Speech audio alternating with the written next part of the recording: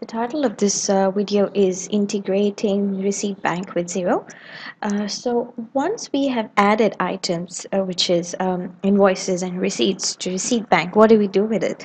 So the main benefit of it is directly uploading those items to the Xero accounting software. That is how we actually save time, where we don't have to go into Xero and manually scan and add each and every invoice that we receive for a company. So the first thing we need to do is actually integrate Receipt Bank with Xero. To do that, we need to go into um, account settings.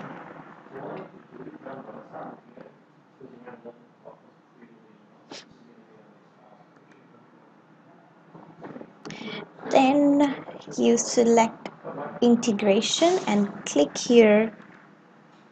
As you can see, I have already integrated mine with Xero. So if you're starting it for the first time, it will show nothing under current integration, and it'll just say integrate. So once you hit that, it'll give you various options and different softwares that you can integrate your receipt banks with. So if I just select Xero,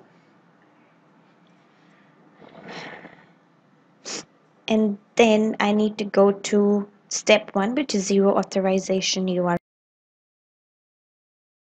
In there, I need to put in the details of my Xero login, and I log into Xero software, select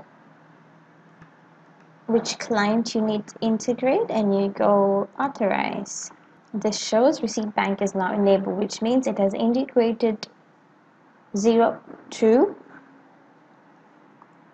Receipt Bank. And if I go, I'll just skip this because we're using a free trial for now, and update link, and that's it. Our Receipt Bank is now integrated with our Xero account.